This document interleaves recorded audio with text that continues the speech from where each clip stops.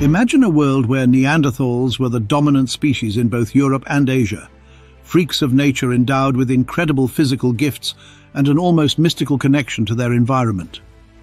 Their stocky builds, immense strength, and acute senses would have made them formidable hunters and warriors. They could exert immense physical strength, essential for hunting large Ice Age animals like mammoths and woolly rhinoceroses. Their thick skulls and robust facial structures further suggest they were built to withstand physical trauma, whether from hunting dangerous prey or navigating rugged terrain.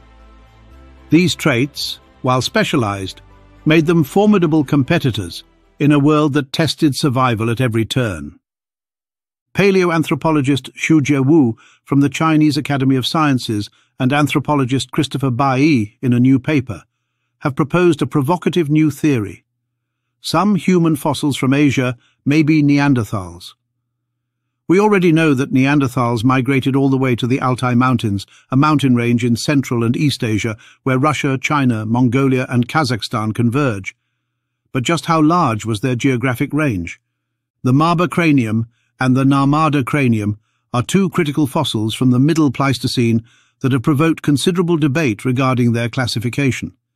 While traditionally they have been categorized simply as archaic hominins, their anatomical features and temporal context suggest potential evolutionary links to Neanderthals.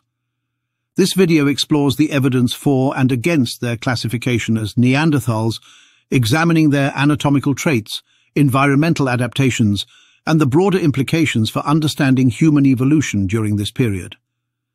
The Maba skull from southeastern China and Narmada skull from India have been grouped together in various studies, though these fossils have yet to receive a formal taxonomic name. According to some researchers, Maba and Narmada may ultimately find their way to be included in the broader Homo neanderthalensis species, particularly given early suggestions that Maba was a Neanderthal. The Maba cranium was discovered in 1958 in Guangdong province, China, and has been dated to approximately 120,000 to 140,000 years ago.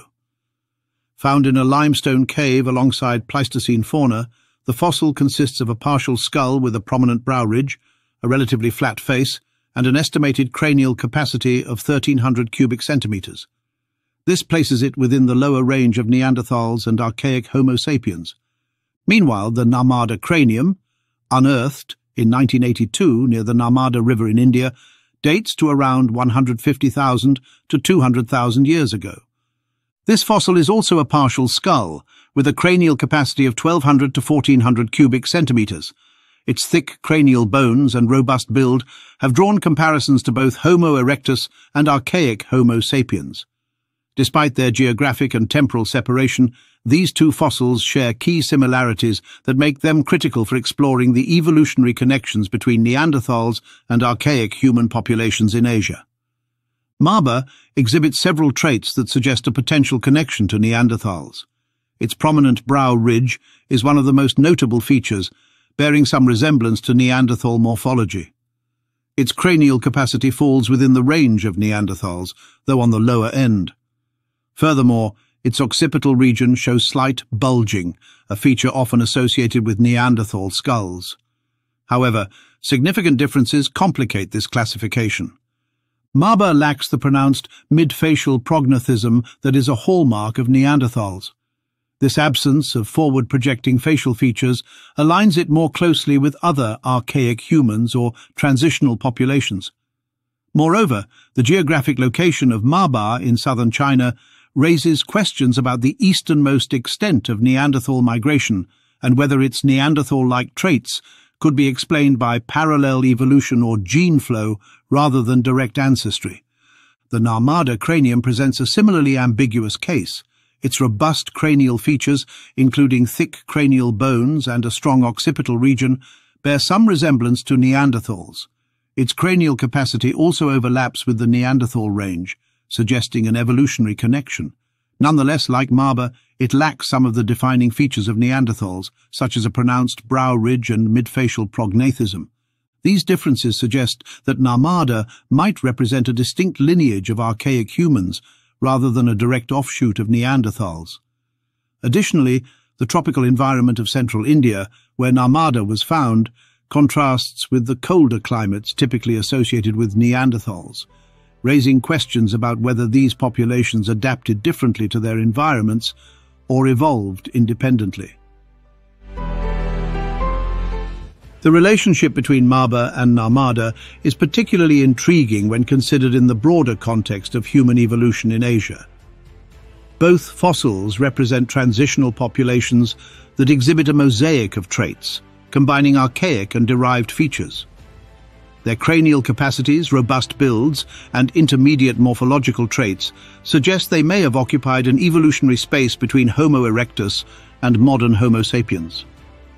While they share some similarities with Neanderthals, such as robust cranial features, their divergence from classic Neanderthal morphology points to the complexity of human evolution in Asia during the Middle Pleistocene. One reason that classification of the skulls has been problematic is that they are more gracile than most Neanderthal skulls. An often overlooked but obvious conclusion is the skull are female, hence their more gracile appearance. In fact, the Maba cranium has been compared to the Sacopastore one skull from Italy and the enigmatic Steinheim skull from Germany, both likely early female Neanderthals.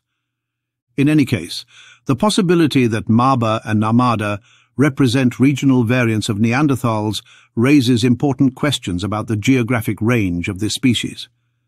Neanderthals are traditionally thought to have been confined to Europe, the Levant, and parts of Western Asia.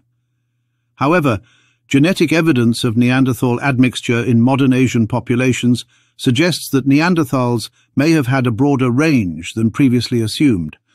If Maba and Narmada represent eastern populations of Neanderthals, their morphology may reflect adaptations to local environments or interactions with other hominin populations. This possibility aligns with the growing body of evidence that Middle Pleistocene Asia was a dynamic region where gene flow between different hominin groups played a significant role in shaping evolutionary trajectories. Both fossils could represent populations that retained Neanderthal traits through limited gene flow, while also evolving features specific to their environments. This interpretation would support the idea of a complex web of interbreeding and interaction among hominins during this period, contributing to the genetic and morphological diversity observed in modern humans. The classification of Maba and Narmada as Neanderthals has broader implications for understanding human evolution in Asia. If these fossils are confirmed as Neanderthals or their regional variants, it would expand the known geographic range of this species and provide evidence of their adaptability to diverse climates and conditions. It would also reinforce the idea of extensive interbreeding and gene flow between hominin populations during the Middle Pleistocene, contributing to the genetic legacy of modern humans. On the other hand, if Maba and Narmada represent independent lineages or hybrid populations, they underscore the complexity of human evolution in Asia and the need for a more nuanced understanding of how regional populations interacted and evolved. These fossils highlight the diversity and complexity of hominin evolution in Asia during the Middle Pleistocene, challenging simplistic models of human ancestry. Further research, particularly involving ancient DNA analysis, will be essential to clarifying their evolutionary relationships and their role in the broader story of human evolution. In conclusion, the Maba and Narmada crania occupy a critical place in the study of human evolution, particularly in the context of Neanderthal classification. While they share some traits with Neanderthals, their lack of key defining features and their distinct geographic and environmental contexts suggest they may represent hybrid populations rather than classic Neanderthals. The severely battered archaic skull discovered in Maba, China also provides one of the earliest documented instances of human aggression, while also indicating that the ancient perpetrators may have displayed a compassionate aspect. This revelation is founded upon the analysis of CT scans conducted on the fossilized remains referred to as Maba woman. The scans detected a cranial fracture resulting from a blunt impact. According to a recent study, it is likely that the victim was struck with a weapon such as a stone, a heavy bone, or a piece of wood. The impact most certainly resulted in hemorrhaging and a concussion, leading to symptoms such as nausea, vomiting, and potentially even cerebral impairment, rendering her vulnerable and incapacitated. However, the scans also indicated that the wound finally underwent healing and that Maba woman survived for several years following the incident. This suggests that the injured woman was probably provided with care after her injury. The bone exhibited inward depression, exerting pressure on the surrounding soft tissue. Yet, she managed to endure for an extended duration, and it was not the direct cause of her eventual demise. The scientists report that despite the possibility of accidental injuries, contemporary forensic technology and other data strongly suggest the involvement of foul play. This injury bears a striking resemblance to the injuries commonly seen today when someone is forcefully struck by a large, blunt item. It could perhaps be the earliest known instance of interpersonal violence and trauma caused by humans that has been recorded. Another potential scenario is that Maba could have encountered an animal. The researchers are uncertain if a deer antler, although of suitable dimensions, would possess sufficient force to fracture her skull. Notwithstanding this setback, the archaeological findings indicate that the Maba woman survived until her 40s, which is considered a relatively advanced age for an ancient human. The researchers asserts that her recuperation corroborates findings from other paleontological investigations, indicating that Neanderthals and other prehistoric humans, despite their frequent displays of aggression, also exhibited a sense of compassion for their ailing and defenseless counterparts. Presumably, she required a period of recuperation and assistance with nourishment and culinary tasks. In a hunting-gathering civilization, she would heavily rely on the assistance of others. Indeed, her rehabilitation would have required a significant amount of time, potentially spanning several days or even weeks. Neanderthals, with their deep ties to the Ice Age landscapes of Eurasia, would have possessed an intuitive understanding of the natural world, one we could only describe as primal genius. This ability may have guided their hunting strategies, allowing them to track prey with uncanny precision or anticipate the shifts in the seasons without conscious thought. And yet, what if Neanderthals had their own forms of intelligence that we simply could not comprehend? Their seemingly simple tools and rudimentary ornaments might hide a deeper understanding of the world, one that our ancestors dismissed in our rush to dominate the world. Thank you for watching. Please share your comments. We like to know your thoughts. And as always, please like and subscribe.